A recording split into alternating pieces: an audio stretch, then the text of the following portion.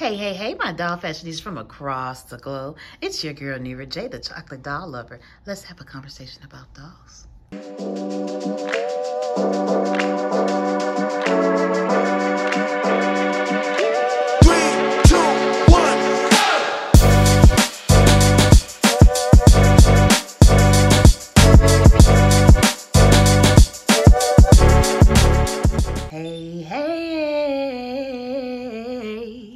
Hey, welcome back. Woo!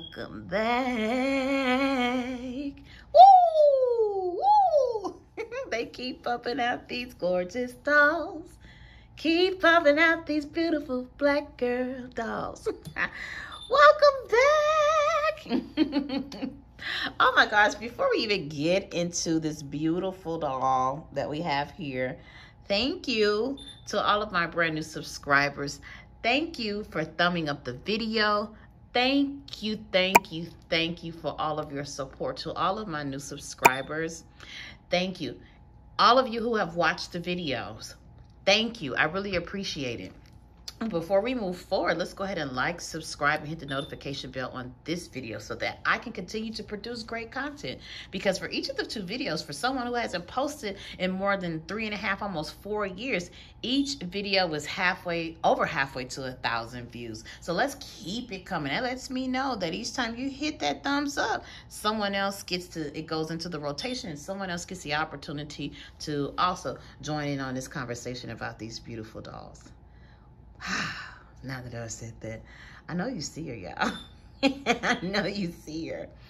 And she is absolutely gorgeous. So welcome, Meline Luxe, to the chocolate doll lover family. I am just continually very floored at this moment with Rainbow High and their decision to be diversely correct with all of the different shades of their chocolate dolls, or their brown girl dolls, black girl dolls. They're doing well. Vanessa was our first girl with braids. Now we have Meline, who has curly hair, which I think is absolutely pretty. We need to work on some afros and bring us some more braid styles. I'm not gonna complain, but I'm just putting it out there in diverse. But one of the things that I truly absolutely love about Rainbow High and these dolls is that they're customizable. And I've heard throughout the dollverse somewhere that they're supposed to be releasing later this year some customizable dolls. So we'll see how that actually looks. We're gonna see, you know, if they're gonna release some brown, actually shades of brown in those kits as well, so that we can customize some of the dolls as well. So we'll see. But anyway, let's talk about Meline Luxe. So first and foremost, we see that she is the gold shade, right? I absolutely love gold. I love silver and rose gold. I wear all 3 of these jewelry. I call them the jewelry palettes because I literally mix my metals, and because I think it's fantastic. I love rose gold, but I have not welcomed Sabrina to the family just yet. But I have silver, which we have our silver here, girl, Aisha Sterling. And now we have our gold tone, our gold girlfriend here, a sister friend, Miss Meline Luxe, who is absolutely fabulous.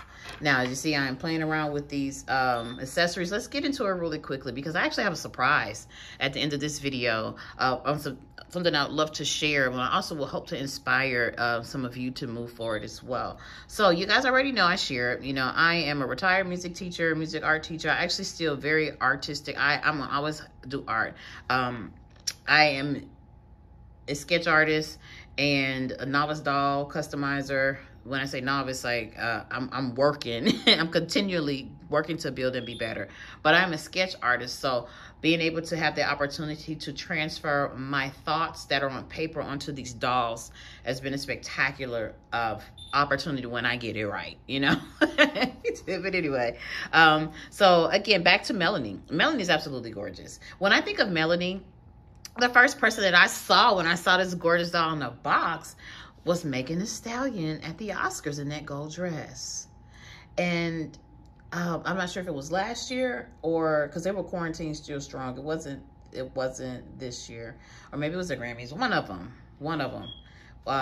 She she had on a gold dress. If you just look it up, Megan Thee Stallion gold dress, everything about her breathes Meg except for the hair. I think they was blending the savage idea of a Beyonce, but chocolate, you know. But I don't know.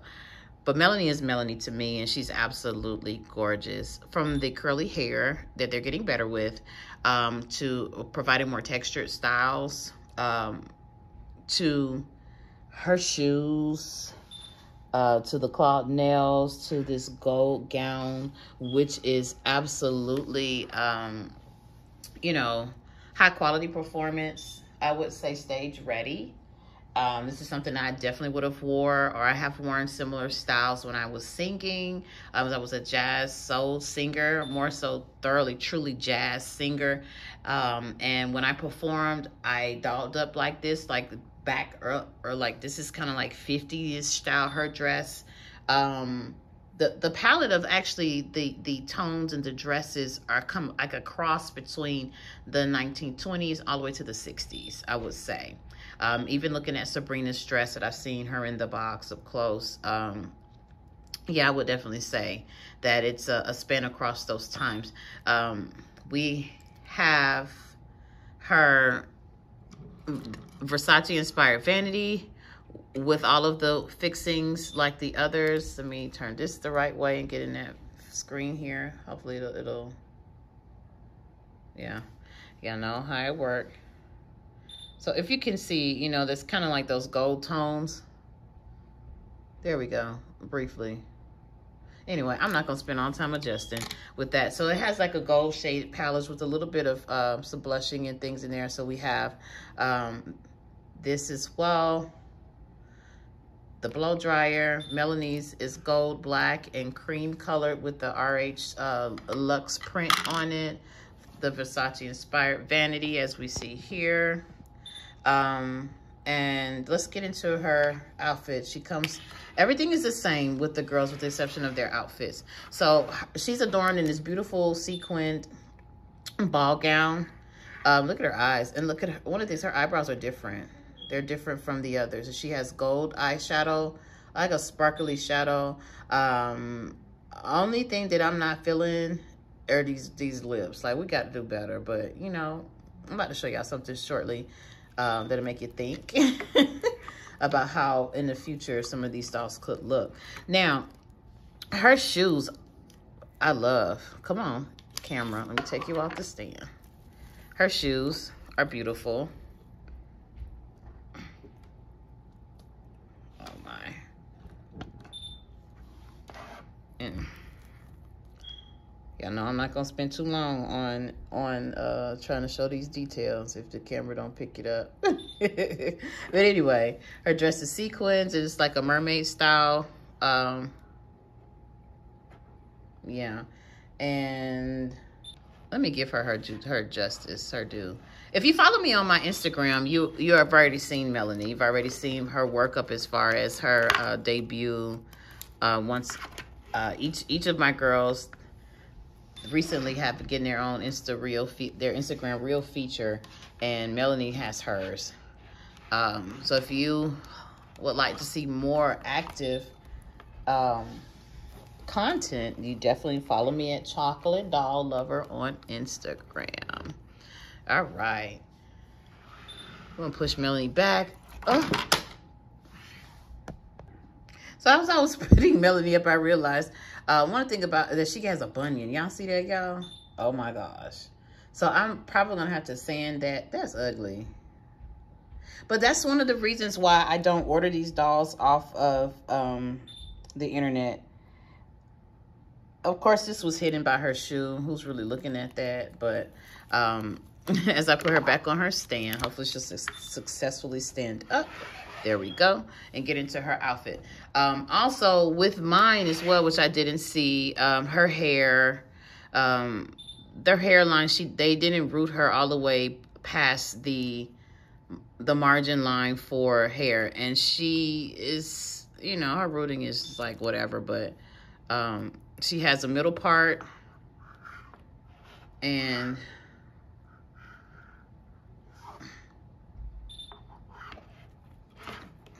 Yeah. Anyway. The doll is gorgeous. The face mold is beautiful. Her jewelry is really pretty. She has the claw nails. She has really large hoop earrings. I have some ideas for this jewelry on some of the other girls because I swapped jewelry, baby.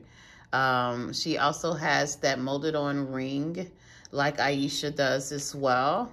The details of her one strap dress, the back spaghetti strap with the adorned with the like an RH link. Yeah, it's R and H, which is linking the straps to the top of the bodice of the dress. Yeah, I love her brown eyes. It looks like she has the same color eyes as Vanessa. And as Aisha, they're using the same brown eyes. Everybody's eyes are brown. All right, let's get into this second outfit. On this video, I don't change my dolls out their outfit. I don't have time for that. And in no way, it's just more so featuring the dolls versus the outfits because there's so many endless options. Now, this is definitely like more 50s, 60s inspired Hollywood glam. The dresses started going back to being a little bit shorter. Those after party dresses, almost kind of 70s. It's just, well, more like really kind of 70ish, like across the decades there with this dress. Currently we are in Texas. Superstar status, that is definitely penthouse. Okay. Rolls Royce status. You can sit and get out. I mean, it's beautiful. It has also a leopard kind of print on there as well. So let's keep talking. One of the things that I'm noticing about the production of the dolls is that, just like with anything, I'm not sure, they're pretty sure they're hand rooting these dolls. You definitely have to watch out for the quality. And then don't be afraid if you want to customize your dolls because they really are really beautiful dolls. This particular video is really short because, you know, the Rainbow Divas, their only thing is different from them are the dolls and their outfits. But as far as the whole design of the Rainbow Vision and the Rainbow Divas, they're you know, they're musicians, they're singers, you know. And one of the things that I realized is that from the arts perspective, there are most of the musical dolls are brown girl dolls. Delilah's a singer-songwriter, but she has albinism, and I don't know why I didn't put her on the table. I forgot about her along with then we have Daria here in the back. Daria she's from my hometown of Miami. I really wish they would have given Daria brown eyes. Oh my gosh. Coco is inspiring to be. Well, they featured Coco Honey on the show, and she got her a nice little spotlight as the manager trying to manage Glitch. Did y'all see that? Glitch is really pivotal in the show and can really sing up behind all. Then Robin is an actress. Aisha, again, a vocalist singer. Melanie, a vocalist singer. Same thing, vocalist and singer. Same thing. Vanessa, drummer. And then we have the other version of the arts, the fine arts as well, was a journalism major, which is Crystal Bailey. And so the representation is amazing. We have Georgia also, who is in theater arts as well, as like Robin is. And I think that's pretty much it's Carmenita. Well, my Carmen. Carmen is a guitarist, and she's a music major as well. It was too much to get Carmen off that shelf, so that's why she's not up here. Yeah, Chanel Onyx is a beautiful doll. She just stays there. I'm taking her accessories and stuff. And she's a couture designer, but she stays on the shelf. I didn't get her to really. I didn't want her. I just wanted her a part of the collection. I really initially wasn't that fond of the Shadow High dolls. And then there's also What's the little baby name up there with the ponytails from Shadow High as well? I don't remember her name. My bad, y'all. But anyway, yeah, what are your thoughts on Melanie? What are your thoughts on Melanie? You're giving Megan Thee Stallion vibes with this beautiful, gorgeous face, because I promise that's who I saw when I saw her. Yes, just beautiful. And I am going to customize her, because there's some things that I want to change. Will I buy a second one yet? Not quite yet. I still haven't purchased another Robin, because Robin is still $50. Like, there's like have been no budge, and that's one thing I've noticed with Walmart. The Slumber Party line has not gone on sale at all. I was able to get a second Vanessa Tempo at Target, because Target had this major doll sale in May. And I cleaned up. I got all the series, all but one of the series 4, and another Vanessa, because I just needed another Vanessa. I love Vanessa's accessories, okay? And I wanted to customize Vanessa, which moves me into the surprise that I have for you. So I'm going to slide these girls to the left. Over here to, I guess, my right. To my right. And I am going to pull Daria to the front. Let's go, girl. Ooh. Well, sorry guys with the hitting of the camera and all of that. Some of this stuff, I'm gonna be honest, is not. I really value the authenticity. So when I knock dolls down and stuff, I'm not gonna stop the video and all of that. Like, unless I really make a mess, I'm just put them back up where they were and keep it going. So I'm pulling those to the side, and I'm pulling these 2 dolls to the front. Okay. And I know you see there's a doll peeking in the back. So I love these 2 dolls. Daria was one of my favorites, because her storyline speaks to me, because I was a little young Miami girl at one point, writing music, writing plays, sketching, and all of this stuff, into the music industry very early on at a really young age, classically trained. I sing in like 11 different languages, so on and so forth. And I've traveled the country singing. I have participated in international festivals, got a lot of awards under my belt. And I'm sharing this because I hope that some of the little girls or young girls or young women that are collecting the brown girl dolls can see and hear that it's more than just a fetish. It's not a fetish over dolls. It's a representation for me, the story behind it. You know, as a writer as well, it's important for me to depict realistic portraits, realistic art, and these are realistic art, and the story behind the dolls makes it even more exciting when you're sharing them, or when people visit and they see your dolls, you know. But one of the things is that my vision when I see Rainbow High from an adult doll collector's perspective, I love the customization abilities. Now, eye swapping is hard. Okay, you have to have the face text, you know, the head soft enough to where you can pop the eyes off, and then soft enough for them to be pushed back in. And it is a task. But one of the things that I was like, well, you know what would I want to look like as a doll, right? You know, or who have I seen that, how could we really be featured? And if we were more natural tones and not on the rainbow, what would could these Rainbow High dolls or another line of dolls really look like, right? So I have, I went and I have a couple of, I had a couple of duplicates. A couple of them I've given away to my sister who's aspiring to create doll clothes, who's aspiring to create doll clothes. And she,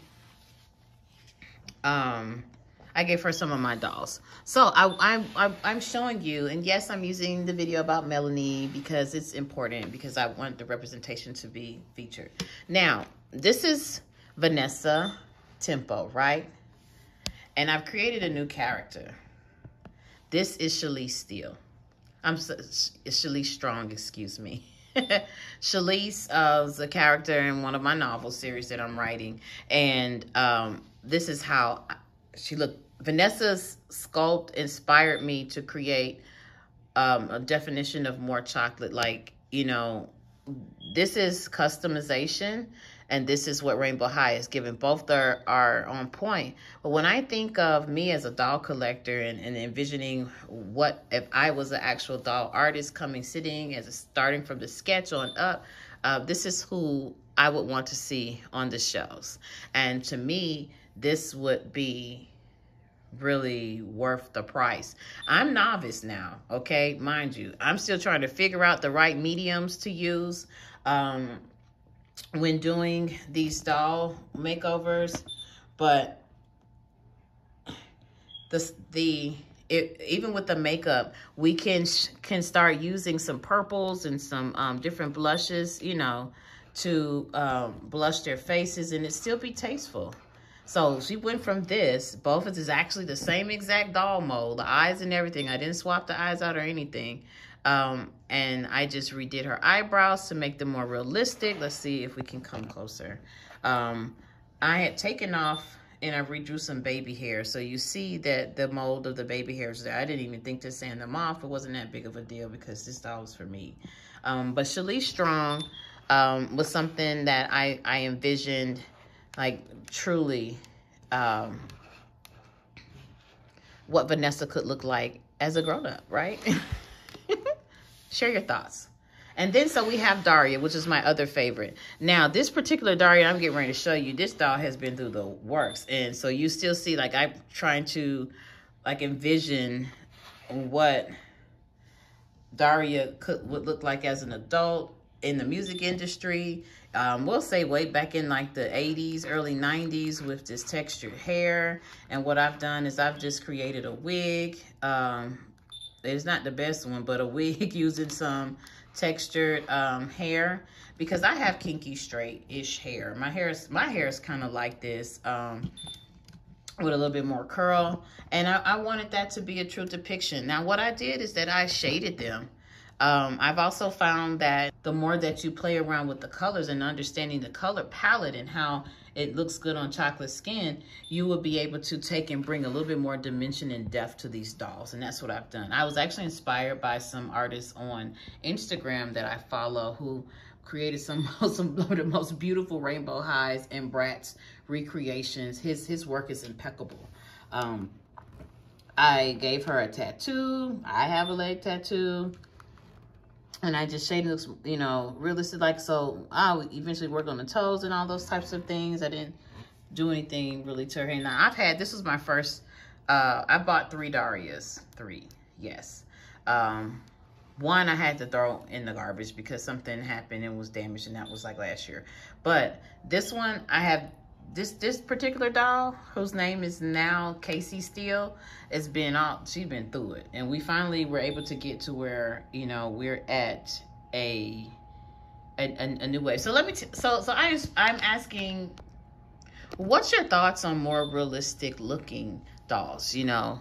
Or even Rainbow High releasing these molds where you can actually customize them. And I wonder what that's actually going to look like, because this was actually a challenge trying to figure out. In our reality, the Mr. Super Clear that everybody raves about did not do well on the doll faces. Once I went to repop the eyes in after working up the face, y'all, I almost cried because I couldn't believe all my work was damaged. Mr. Super Clear on these dolls, when you put heat to them of any kind, it's nasty. It didn't work well. And it muted the face out too much. So learning the type of medium sprays that you can use. I use some Super UV Clear paint primer, clear paint primer. That's good for plastic, painting over plastic, because they are plastic dolls. They're plastic. And every part of the plastic is different. Now, I did spray the Mr. Super Clear on the body, but the face is not the same material as the body. And so knowing how to do all of those things. And then they're joining. So I'm actually, my next customs to come up. So this is, again, Casey Steele, who used to be Daria, okay? Daria grown up in the late 80s, early 90s. Vanessa Tempo, who is now Shalice Strong. And then the next on the will be Robin. I'm looking to figure out how to swap Robin and Crystal's eyes out with some dolls. That means I have to go buy some more dolls who have brown eyes that are, yeah, which is really interesting. Yeah, but anyway, thank you again for all your love and support. I really appreciate you even caring about what I have to say about my vision for these dolls. Dollverse, let's keep the conversation going. Yeah, let's talk about it. We got this beautiful Meline. Luxe, next time you see Meline's gonna be different, honey. I'm telling you. So we'll I pretty much like Aisha the way she is, because everything about her is subtle. Her blushing actually works, so I like what they did with her. She's definitely, we're gonna figure out a new hairdo. Coco, I'm gonna buy another Coco, and then I'm gonna fully customize that Coco and actually do blue shadows, like a blue paint shadows, to be not as harsh with the printed screened on shadows. And the same with Crystal. As soon as I can find some brown eyes, then we're gonna, she's my mini me is going to definitely get her makeover as well. But thank you. Don't forget to like, subscribe, head on over to Chocolate Doll Lover on Instagram and follow us and see what we have going over there. Thank you. You are amazing. Heart you. And I'll see you in the next video. Take care, my friends.